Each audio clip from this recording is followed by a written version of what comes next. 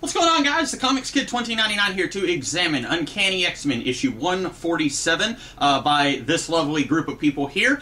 In this issue, all of the X-Men, they escape from the various traps that Dr. Doom had put them in. Nightcrawler, he knows that he's probably in the catacombs of Dr. Doom's castle, and Angel had visited Dr. Doom's castle in an issue of Marvel 2-in-1, and so Nightcrawler figures the catacombs are about a mile underground, so if he teleports about 2 miles in the air, he should be good. But of course there's this storm that at one point in the issue it says this is the worst storm that the planet has seen since its infancy, so Nightcrawler has to navigate back down to the ground, and he's temporarily passed out, so he's gaining velocity, and if he teleports to the ground he will still be traveling at the same velocity as what he was in the air.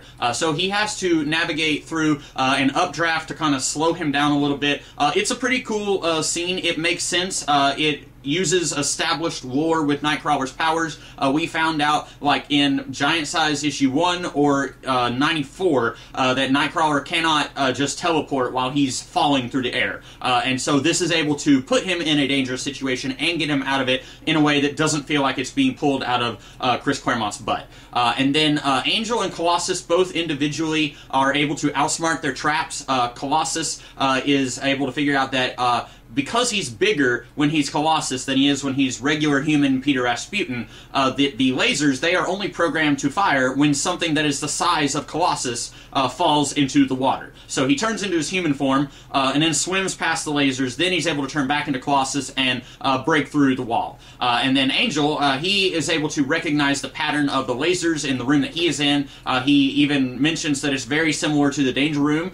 Before he even said that, I was thinking this seems like something that would have happened in a 60s issue of the Danger Room. But then they're all able to get out. Wolverine basically just decides, I am not going to let my bestial animal side take over, and then he slices the wall and then he gets out. This was a little weird to me because in this very issue, Dr. Doom has a robot that looks like Storm, and Wolverine sees the robot and then attacks it, and he tells Doom it looked like Storm, but I don't just rely on my eyes. I also rely on my hearing and my smell. And I was thinking, okay, he's in this MC Escher room with an anti-gravity element to it. Why can't he just close his eyes and then release his claws and then slice at the wall, and then eventually he will hit the anti-gravity thing, and then he'll be able to get out of here the same way that he did. Why? Because it seems like the walls are relying on assaulting his sense of seeing. But I guess somehow the walls are triggering his animal rage, and then we do get a flashback to when he was still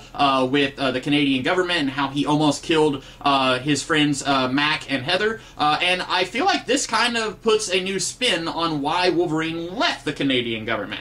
Because when you go back and look at Giant Size X-Men issue 1, previously we had like 1.5 issues that Wolverine had appeared in the Hulk series, where he's just an agent who went after the Hulk, and then in Giant Size issue 1, Professor X says, hey, do you want to join the X-Men? And Wolverine says, sure. And then he tells his boss, I don't want to be here anymore. And it just kind of feels like it doesn't really have any rhyme or reason. But here, you find out, oh, he almost killed his 2 best friends who saved him from being a mindless animal. And it kind of makes sense, okay, he wants to leave them so that he doesn't do them any harm. Now, it doesn't really make sense then that he would want to go with the X-Men, because after a while he starts to form friendships with the X-Men, and if he is still in danger of giving into his animal rage, then that doesn't really make sense. In theory, he would just want to go and move into a log cabin somewhere out in the middle of nowhere where he wouldn't hurt anyone, but at least it kind of makes sense why he wanted to leave the Canadian government when he did. So all of the X-Men, they escape, and then Wolverine, he threatens Dr. Doom and says, turn turn Storm back into a regular human, or I'll kill you. And then Storm is kind of, they're hinting on the cover like, ooh, we've done it once. We turned Jean into Dark Phoenix. Now look, Dark Storm. And even in the issue, Wolverine says, oh no, not again. And Storm is kind of giving into her power. She truly thinks of herself as a goddess. Whenever we first met Storm in Giant Size, she was being worshipped as a goddess, but you get the feeling, and I think Professor X got the feeling, she didn't really believe the hype. And now it seems like she really does. And then the X-Men are able to convince Storm, this is not you. You are a human, you have friends who love you, and so she goes up into the air, and she calms the Storm, and then she starts to fall, and Angel rescues her, and then Storm says to Dr. Doom, hey, we would really like to take Arcade off your hands, because we have friends and family who are in danger if we don't rescue him. And Dr. Doom says, fine, as long as he apologizes. Arcade apologizes, and Dr. Doom basically says, hey, this was all just a misunderstanding. You guys attacked my house, so I attacked in return. Let's just call it even. And Storm says, okay. And then we cut to Cyclops and Lee Forrester on the island. Cyclops accidentally calls her Jean, and then they notice a gigantic alien-looking city on an island not too far from where they are. And that is hinting at something that's going to be happening a couple of issues down the line.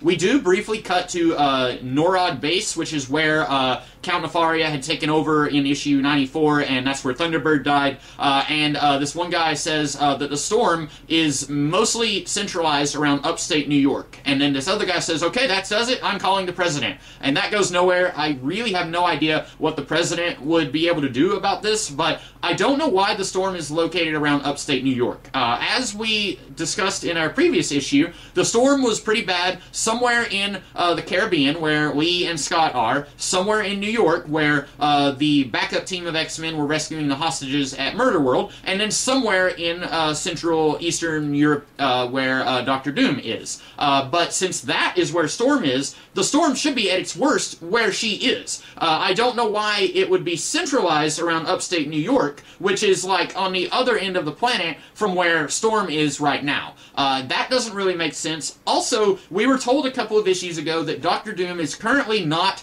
the leader of Latveria, that he has been kicked out and he is waiting to take back Latveria. So I have no idea where Dr. Doom is, because Nightcrawler just assumes that he is in the catacombs beneath Dr. Doom's castle. And I assumed, because Dr. Doom is not the leader of Latveria at this time, that he wasn't in his main castle. But Nightcrawler mentions that Angel has been in Dr. Doom's castle recently, and based on the information Angel gave him, that is what led to Nightcrawler teleporting. So it seems like this is Dr. Doom's main castle. So it's really weird that Dr. Doom is not the leader of Latveria at this time, but he's still hanging out in his normal castle that he lives in all the time. And I feel like that's something that the creative team wasn't really thinking about here. Overall, I didn't really enjoy this issue. I think this could have been a two-parter instead of being as long as it was. I think you could have just had all of the X-Men go and rescue the hostages. You didn't have to have a group go and rescue them and then another group go and fight Dr. Doom. I've said this before. I felt like that was a big waste of time. I don't mind a nice little one-off short story after you had a pretty long Dark Phoenix saga. I just wish that the story made some kind of sense. I don't really know what was at stake with Arcade, because when the X-Men first try to rescue Arcade, he's just walking around, and it makes it seem like Arcade and Dr. Doom are working together, and that's what I thought when we got to the end of that issue. And then we find out, no, Arcade is a prisoner of Dr. Doom, but for some reason he's just allowed to walk around. Overall, not my favorite storyline here. I think that it feels to me like after Byrne left, that Claremont needed to kind of get back on his feet.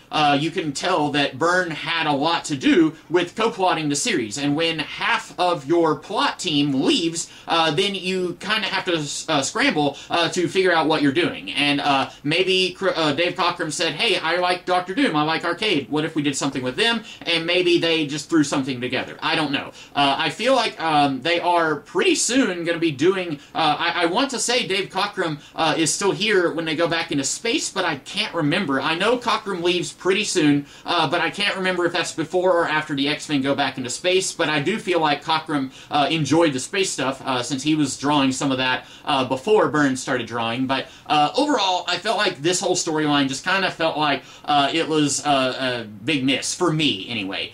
So that is about all that I have to say about this issue, so let's consider this one an examine.